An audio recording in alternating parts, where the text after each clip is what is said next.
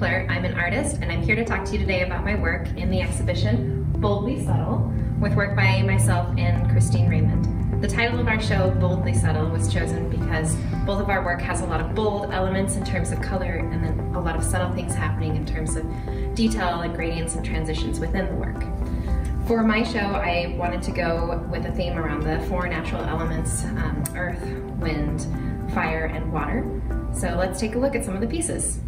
These are some of the pieces around the fire theme, and I like thinking about fire as a personal symbol for chaos and control, because fires are something that we as humans try to make and control, but they're also sort of out of our control, which I think is interesting and comes through in some of the printmaking process, where you have to try to have a lot of control over your medium and the elements and things that are happening in there, but then when you pull your print, you don't have a lot of control over the final image.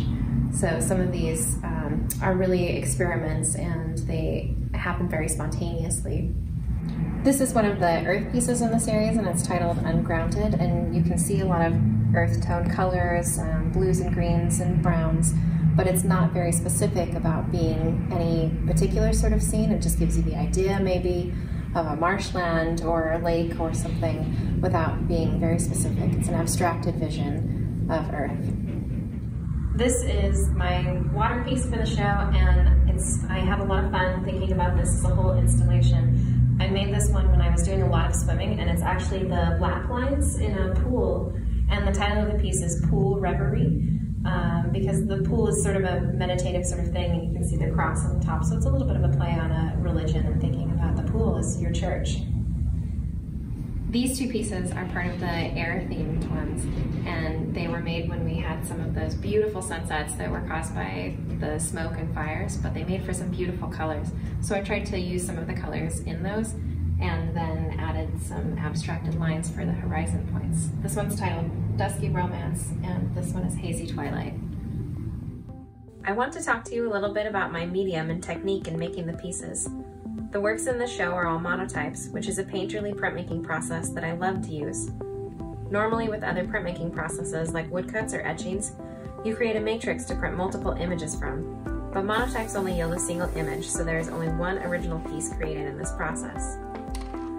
I use non-toxic honey and soy-based Akua inks. I mix the inks on a glass surface and then apply the ink to a plexiglass plate and work into it using brayers, Q-tips, and other tools. There's a lot of spontaneity in making monotypes, and I make a lot of decisions and changes as I work. There's always been something really appealing to me about making something from nothing. I generally don't have a preconceived idea about exactly what the image is going to look like, and I try to respond to the present moment as I work.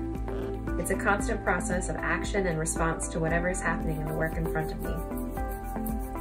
When I like how it looks on the plate, I put dampened paper on the plate and run it through the etching press. The ink is then transferred to the paper, and the image you pull off is the printed impression of the work from the plate.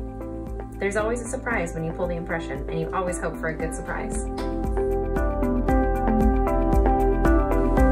Thanks for checking out my video and all my work in the show.